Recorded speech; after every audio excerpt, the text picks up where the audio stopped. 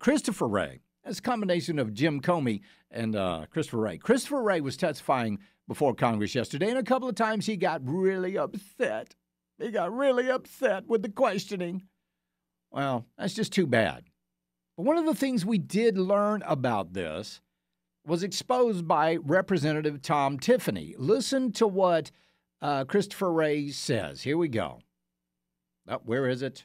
Oh, I got to turn that on. Here we go. I'll get it. Here we go. So as a result of the actions of James Comey, the disgraced James Comey, and the FBI, they've interfered with the elections in both 2016 and 2020. Will that interference happen again in 2024 by the FBI? The FBI is not going to be interfering in elections. They did in 2016.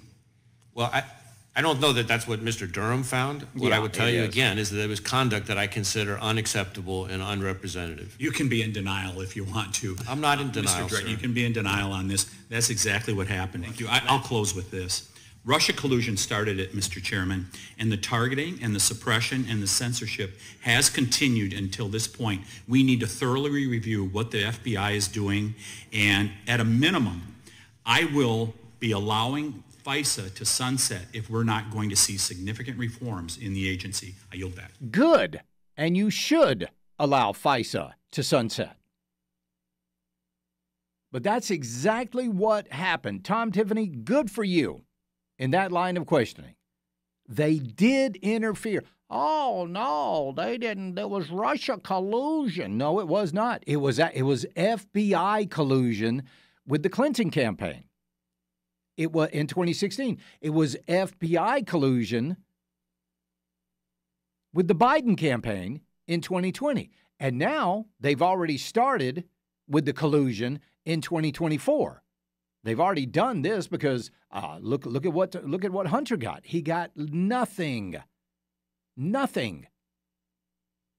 They allowed, they're just sitting back. They're literally just sitting back and waiting on the statute of limitations to expire on Hunter's tax returns. And then they'll come along and say, well, yeah, he probably did something bad, but, that the statute of limitations is out and, we can't really go after him now. Of course not. They are protecting the Bidens. Because, if you're a Democrat and you hear that, look at what's happening. They were flashing, trans people flashing at the White House during the Pride Month celebration. You remember that? Now we got cocaine at the White House. You've got Hunter Biden, an amateur porn star. That's really the only way you can describe him, among other things. But if you look at what's on his laptop, he's a homemade porn star. Don't miss the Charlie James Show. Weekdays 3 to 7 on News Talk 98.9. WORD. The voice of the Carolinas.